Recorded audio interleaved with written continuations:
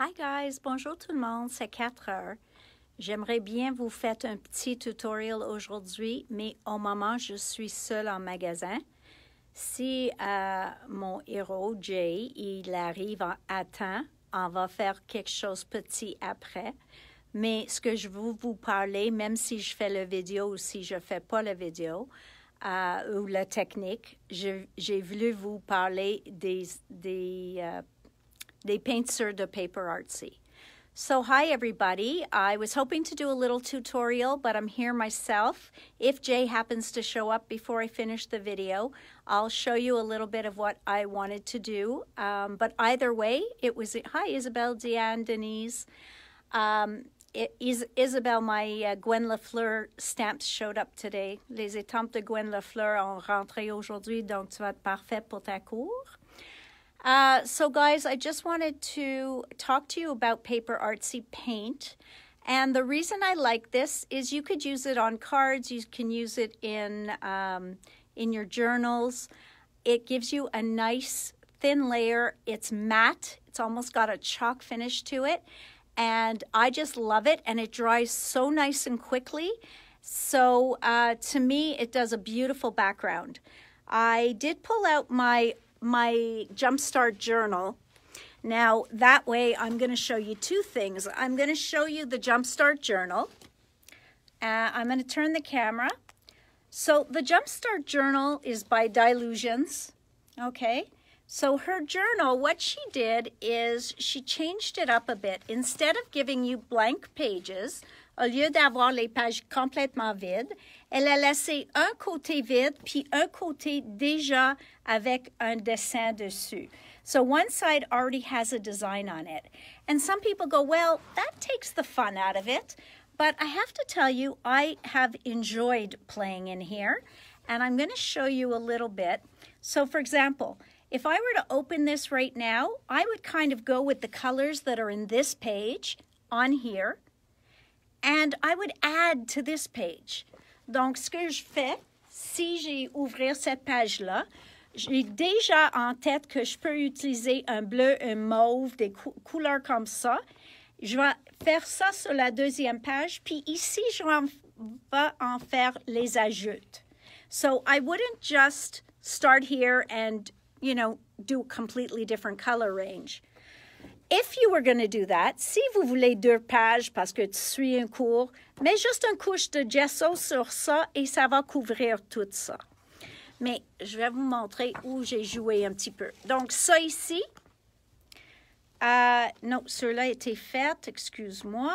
Elle fait même des pages ici pour pratiquer le doodling. Donc, tu peux le faire le doodling entre ces lignes-là. Après ça, je sais que j'ai fait des pages. Donc là, j'ai juste voulu montrer quelqu'un un pochoir avec la pâte. Donc, j'ai fait là. Ça ici, c'est un cours que j'ai suivi avec Tracy Scott. Et les peintures en arrière sont toutes les couleurs de Paper Artsy. So the paints in the background are Paper Artsy paints with Paper Artsy stencils. And you go layer after layer, and it's so easy because they dry so quickly in between. So let's continue looking through here. So here's a good example. Ça, c'était mon page déjà faite. Donc, j'ai fait ces couleurs ici, mais regarde comme j'ai fait un spray d'un pochoir. Juste pour faire la continuation, j'ai allé sur cette page-là, puis j'ai fait le spray là aussi. Donc, déjà, j'ai ajouté de textures sur cette page qui match l'autre page. Donc, ce n'est pas toutes les couleurs similaires, mais ils peuvent aller ensemble. So, you see here, I chose some similar colors. Then, where I sprayed this stencil here and here and here, I went on to the other page and I sprayed the same stencil. So, now, who knows that I didn't do this background? Nobody. Okay? This was a double page. Donc, on a fait ça avec Tracy Scott aussi. Puis, ce qu'on a fait, on a couvert les 2 pages avec gesso noir. Donc, ça fait aucune différence qu'est-ce qui était en dessous de ça. Okay? And again, Paper Artsy paints. Okay, so your page or your piece that you do ends up looking something like this, and then you stamp on it and all of a sudden and do a little doodling and it looks like that. So that's another example. Ici aussi, j'ai mis le spray par-dessus. So let's just go through a little. So here too, this was jelly plating on here. It's not supposed to be beautiful. C'est pas supposé d'être la plus belle chose que tu as vue. C'est un fond. Donc, j'ai ajouté quelques fonds dedans. Donc, là aussi, avec un gel plate. Et ici, avec un gel plate. Puis après, j'ai fait une silhouette dessus. La seule chose qui manque ici, j'ai besoin de faire avec un crayon blanc par-dessus. But then look here. This page was already done like this. So I went and I cut out this design. The back side, I still haven't done my doodling, but I'm going to doodle there. And then here's my page. Donc, tout ça était fait. J'ai étampé ici, j'ai étampé là, puis j'ai mis le corps et une tête d'éléphant là. Et j'ai coupé un petit chat pour être assis sur mon champignon. So you see, there are ways to work in here. I love that. This stencil here is called Splash. Love it. One of my favorites. So again, you see, you just cover it. Donc ça, j'ai couvrir une page. Let's see, do I have anything else? Ça, c'est aussi fait avec Tracy et les Peinture Paper Artsy. So you see, I've used a lot of that. Voilà la technique silhouette que je t'ai montré une fois. Il y a beaucoup, beaucoup de beaux pages. Puis moi, je trouve ça, au lieu de dire, ah, c'est déjà fait, moi, j'ai dit, ah, ça déjà me donne des idées pour l'autre côté. Okay, so that's just talking about the Jumpstart Journal. Okay, for those of you who are looking for a big journal, the solid ones, celles avec les pages unies, sont hors de stock partout et on ne sait pas si ça va revenir avant un mois. So the other ones are completely sold out anyways, but I still love my Jumpstart. Okay, so let's talk about the Paper Artsy paints. I did play on here the other day as I was selecting colors for someone. Somebody had asked me to find them some nice blues and greens. Now, can you see how matte that dries? This dried in no time at all to a beautiful matte finish. And I have to say, I just love these paints. The color range, donc il fait des familles de couleurs. Donc ici, green, turquoise, blues.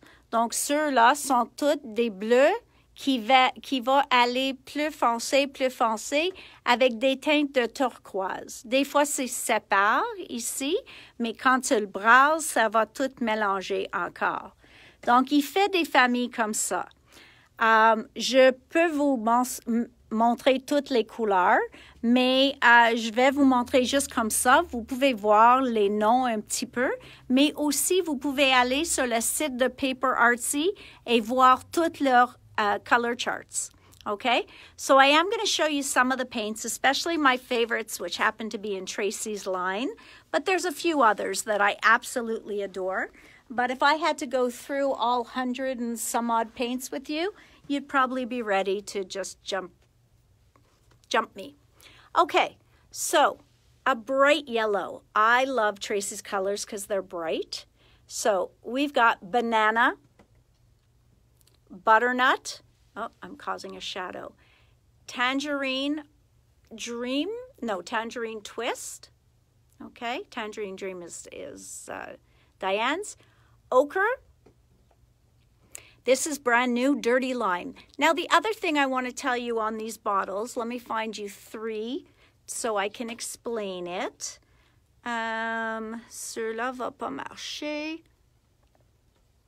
OK, Sargasso, puis pas Cherry Red. Voilà. OK. Donc, sur les bouteilles, on a toujours un swatch de la couleur. Donc, ça, c'est vraiment la peinture Sargasso. Donc, quand on regarde la bouteille, on peut voir la couleur. Mais aussi, tu peux le voir qu'en dessous, ils disent opaque. ça dit que c'est une couleur opaque. OK? Ça va couvrir la couche en dessous, presque. Si c'est une couche noire en dessus, comme on le voit là, en voir un petit peu, mais vraiment une opaque, il va couvrir.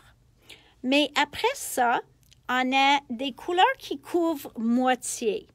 Donc, à ce temps-là, on voit que cerise est une très jolie couleur et sont semi-opaques. Donc, maintenant, on a opaque, on a semi-opaque, puis qu'est-ce qui vient après ça? Translucide. Okay?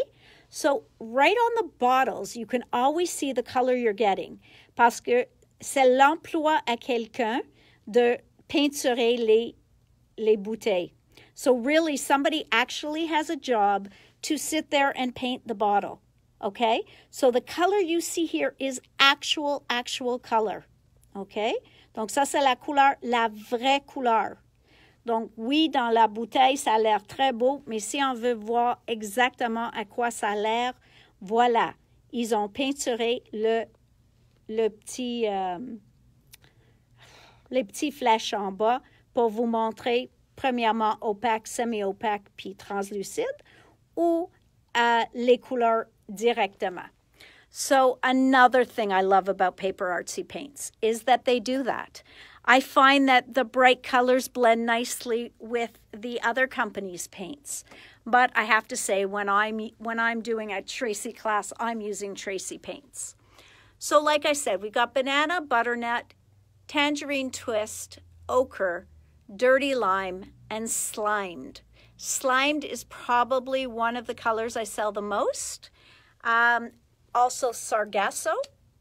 Then we have this beautiful color, Southern Skies, Jade, Aqua, Vintage Lace, which I don't have much. I only have the one bottle left because that's great for faces, pour les visages. Weathered Copper. Then we've got Prawn, Cerise, which was that beautiful color I just showed you. Cherry Red. I'm already missing one. Deep Sea. Peacoat. Donc, Peacoat est ici. Peacoat, c'est un bleu marine. Ça, c'est Twilight. Donc, on peut le voir que c'est un peu plus pâle. Oh, and Slimed is here. That's Slimed. Okay. Electric Violet, which is a newer one. Cerulean, which is always very popular. Steel Gray. Blue Lagoon. Magic Moss. Now we're in, I believe we might be, and Green Patina. We're now in some of Seth's colors. OK? Donc, deux designers qui ont les peintures, ils choisissent leurs couleurs, ils allaient voir comment ils se mixent, ils se mélangent. C'est Tracy puis Seth. Ils ont des couleurs. So Seth's colors are a completely different look. Not that they're not bright, because he does have that patina and everything, but he puts a more muted tone to a lot of them.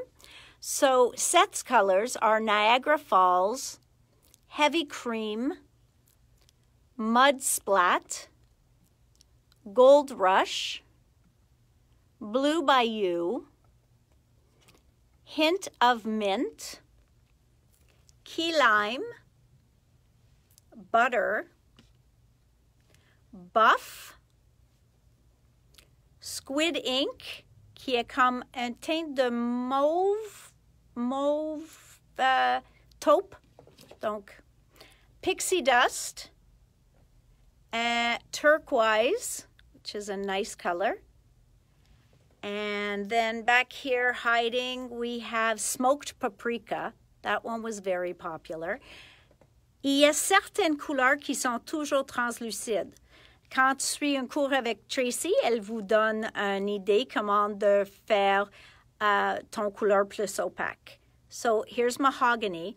So a lot of colors, just in their nature, they're a translucent color. Like Tracy said that reds are always translucent. So you'd have to add something like a white, gray, or black to make it more opaque. Spanish mulberry, terracotta, glacier ice, Venice Blue, Double Denim. And those of you who've worked with Tracy's paints could definitely show the love because you have seen them. The paints are $7.50 a bottle. Midnight,